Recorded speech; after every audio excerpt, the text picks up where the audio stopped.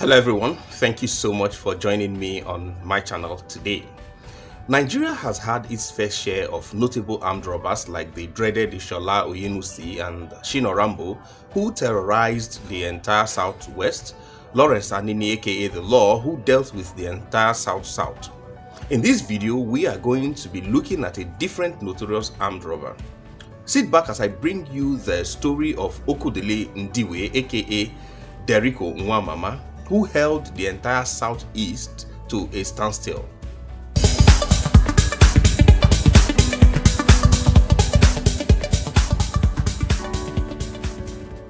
Derico started out as a street urchin in Onitsha before he then graduated to a pickpocket and then to a dreaded criminal whose mere mention of his name sent shivers down the spine of every single human being in the entire southeastern part of Nigeria in the late 1990s and early 2000s. If you are new to my channel, you are highly welcome. Please do take this time to subscribe to my channel and do not forget to turn on the notification bell so you can always stay notified and updated whenever I post a new video. Without further ado, let's jump right in. Today, I bring you the interesting story of the tragic rise and fall of Derico Nwamama, who reigned between the year 1999 to 2001 during the tenure of Governor Chinwoke Mbadunoju. He started off by robbing market women and banks. He was reported to have killed 25 policemen and at least 100 civilians during his reign as a criminal. Indeed, long before Derico became famous for his exploits in the city of Onitsha, the entire Anambra state was under the control of another ruthless and cold-blooded armed robber known as Chejina, who would later become Derico's partner in crime. I'll be talking a little about how he was killed by Derico later in this video. Let us go back to Derico's story. Derico was only 22 years old at the time he was raining terror on the people of Anambra State.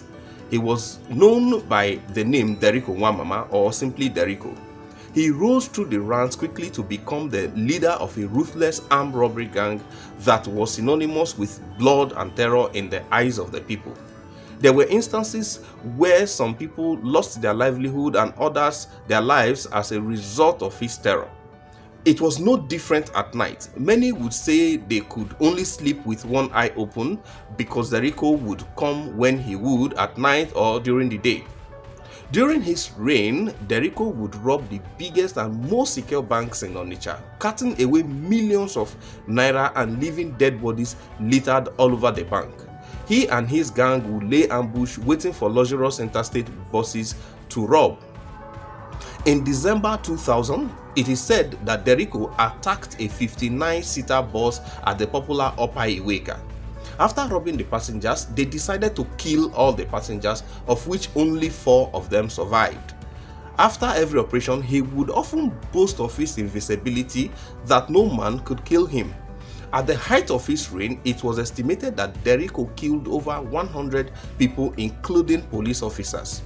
Derico Nwamama had a very interesting modus operandi.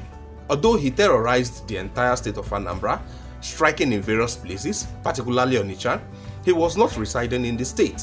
As a matter of fact, his base was Abuja, the federal capital territory. Derico only visited his hometown when it was time to launch maximum terror. At a period, Derico used the town of Umuleri as his hideout.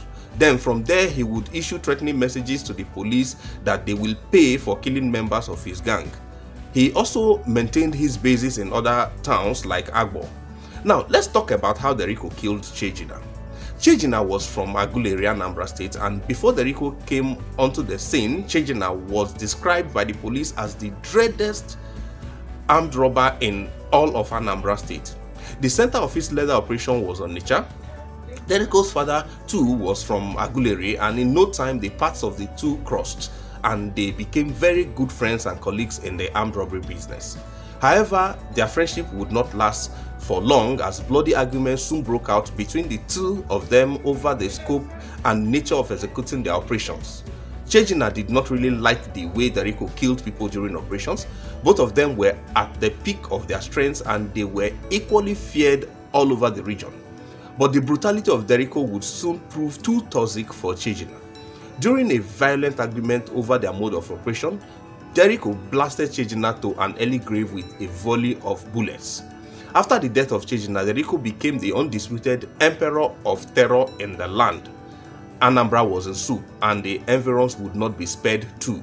Around May 2001, the Anambra State Police Command launched Operation Derico, which was aimed at capturing Derico and his gang members. There had been Operation Thunderbolt, Operation Abortion, Operation Cobra, and Operation Mimicry to capture other armed robbers, especially those based in the Umule-Regulari axis of the state. The police had recorded varying degrees of successes with these operations, but they were never able to lay their hands on the dreaded Derico. It seemed like they were on a wild goose chase. Governors of the predominantly Igbo southeastern states were fed up with the spiraling level of violence, from armed robbery to kidnapping and ritual murders. They decided to launch their own paramilitary outfits that would provide adequate security to the people. These vigilante outfits were to work with the police or in collaboration with the police force. This was how the Bakassi Boys Vigilante Group was formed. Enjoying immense support from the local populace, the Bakassi Boys were at the forefront of the hunt and capture of Derico Nwamama. The violent and unbroken streak of Derico would come to a sudden but dramatic end on a Tuesday, the 3rd of July 2001. He was captured by the much dreaded Bakassi Boys, the militant wing of the Anambra Vigilante Services (AVS) in Onitsha, which happened to be his hometown. He was on the way to Onitsha from Agbo in Delta State. Following the news of his capture, Onitsha erupted in joy and cheers as the Bakassi Boys cruised and squeezed round the city at neck-breaking speeds in their buses, brandishing cutlasses, charms, and all kinds of weapons. They were hailed as heroes and were treated to rapturous applauses wherever they went. Okada riders, market women, traders, and school children trooped out onto the streets in their hundreds to celebrate the much anticipated capture of the man who turned their nights into nightmares and their dreams into hopelessness. The police and Bakassi Boys had been combing everywhere for Derico for more than a year before he fell into the trap specifically laid for him. Derico had killed over 100 people, including 15 officers of the Nigerian police, whose lives he mercilessly wasted. He was a master of countless bus robberies and will not blink twice before pumping his hot lead bullets into the beating hearts of his helpless victims. Before the coming of Bakassi Boys, Derico sacked commercial banks in Onitsha, cutting away millions of naira and customer savings. What happened to those that he wrecked financially can only be imagined. And after his successful raids, he would boast and declare himself invisible. Derico seemed to have placed a lot of faith and confidence in the charms prepared for him by the traditional witch doctors. According to reports, some of the charms were made inside some of the most well-known rivers in the state. He believed in the power of the amulets, but eventually the nakedness of his foolishness was laid bare. In one of his last operations in June 2001, his daredevil gang descended upon the Achala police station in Awka North local government area with all the fury left in hell. Nigerian policemen scampered off for their dear lives while Derico and his team conducted a surgical operation on the police station. By the time they were done, they went with 7 police assault rifles. That particular operation was so dangerous that Derico did not go all alone with his gang. He called for collaboration with another gang from Umuleri. They were planning to rob a bank in Asaba, the Delta State capital, and they needed heavy weapons to carry out their heist. The operations launched by the Nigerian police were vast, but the net did not catch the big fish. In one of the operations, 6 operatives of the Special Anti-Robbery Squad (SAS) and Bakassi Boys left Awka, the Anambra State capital, and headed for Nigeria's capital city, Abuja, where Derico was based. They almost caught Derico, but he escaped. 2 of his deadliest lieutenants were, however, arrested. Derico fled, abandoning his amazing catch of weapons, amulets, and charms. With the heat on him, Derico scampered off and was on the way to his hometown in Onitsha. On getting to Agbo, where he maintained an armed robbery base, he alighted from the bus for a short stopover. The Bakassi boys got the wind of Derico's movement and decided to ambush him. They mobilized at the end of the Niger Bridge, which linked Asaba and Onitsha, and stayed round the clock hoping to catch the very elusive Derico. The beginning of the end of Derico was on a Tuesday night, the 3rd of July 2001. Derico ran out of luck that very night at the bridgehead in Onitsha. He was on a commuter bus coming from Asaba in Delta State, heading towards Onitsha when the vehicle ran into a checkpoint mounted by the Bakassi boys. He was identified and arrested by the Bakassi boys, who stated that Derico was found with an unspecified identity card that was reported to have been signed by a highly placed indigene of the state. However, the name of the influential figure was not mentioned. Now, captured criminals were savagely beaten, mutilated, dismembered, and even set on fire, all without trial by the Bakassi boys at the time. The end of Derico would prove to be even more dramatic. On the 9th of July 2001, 6 days after Derico was captured, Bakassi boys chanting war songs drove in their clangorous buses to the ever-bustling Ochanja Market Junction along Iweka Road in Onitsha, one of the commercial nerve centers of the state. And right there in the middle of the market, their buses came to a striking stop. Crazy shouts of excitement and unspeakable terror filled the atmosphere of one of West Africa's most active markets. Some of the Bakassi boys did not even let their buses come to the typical maddening stop before they jumped out of the vehicles. Some from the windows, the doors were barely closed as they sped recklessly towards the center of Onitsha. Traders and shop owners at the market hurriedly closed their shops to have a full view of the drama that was about to unfold.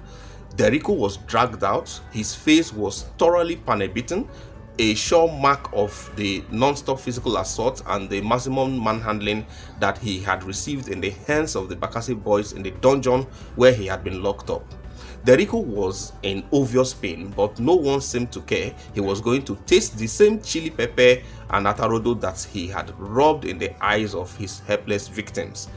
Still chanting war songs and urged on by the ecstatic mob, the Bakassi boys were totally in control, and in minutes a huge crowd had formed around the arena waiting for the most anticipated spectacle.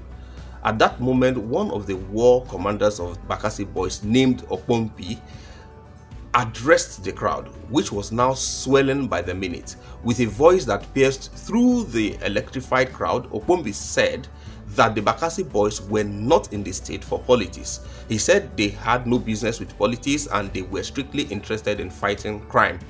He went further to add that whoever was thinking they were involved in politics was a joker. Although chaotic, the end of Derico still had some semblance of a ceremony, even if it was a most gory one indeed. Responding to approving roars from the vengeance-seeking crowd, the Bakassi boys assured the people that insecurity would become a thing of the past in the state. At that point, the microphone was handed over to Derico. Trembling like a flayed cat on a dark, lonely winter night, he begged for his life, and like all legendary criminals staring death in the face, he made some feeble last attempts to declare his innocence and plead for mercy that would never materialize. Full of regrets, screaming in pain and covered with sweat, tears and blood, Derico said, "My name is Ode, alias Derico, alias Nwamama. I appeal to you, the people of Anambra State. Please don't kill me. I don't like evil. It was when I killed Chejina that people thought I am a strong guy, you know." The crowd let out a confused mix of shouts and gibberish. The spirit of vengeance had possessed everyone in the city center, but Derico continued begging and pleading for his life. And at a point, he even denied robbing anyone. He stated, I quote, "I trust Bakassi boys. They are strong. Please, mercy for me. Nobody can identify me as having robbed him. People just believe that I am a strong man." Still written in pain like a wounded Indian cobra, Derico let out some strict secrets. He said that while he was on the run, he was sheltered by a member of the National Assembly in Abuja.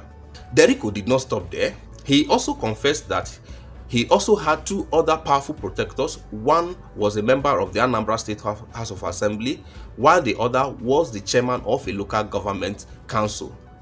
What was to follow remains one of the most gruesome displays of public executions in Nigeria.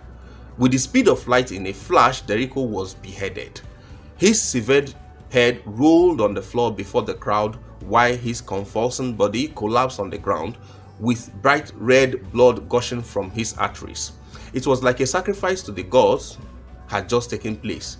Following the death of Derico, some of his gang members fled the city and regrouped in Lagos, leading the police to issue a public notice. Another thing worthy of remembrance is that when Derico was caught by the Bakassi boys, his other gang members actually launched a violent attack on the base of the Bakassi boys where he was locked up in an attempt to rescue Derico, but it was all a futile exercise. Derico's boys had mobilized themselves from Abuja and Lagos and marched towards where their leader was chained, and they approached the area where the Bakassi boys were. They opened fire on the Bakassi boys, but the Bakassi boys returned fire, leading Derico's men to disappear into the nearby army barracks. Luckily for them, the Anambra Vigilante Service men did not operate in military barracks at the time and could not give them a hot pursuit. Even a week after the killing of Derico, the Nigerian police was still saying that they were not aware of the killing, insisting that Derico was still alive. Derico was nabbed alongside another dreaded armed robber named Wancho. Popular urban legend then has it that Derico and Chejina were bathed in a special charm called Odeshi, which rendered them invisible to bullets. I'm sure you must have enjoyed this video. If you did, please do not forget to share this video with your family and friends. Do not forget to click the like button, and then also do not forget to subscribe to this channel. Thank you so much for watching. Do have a wonderful day.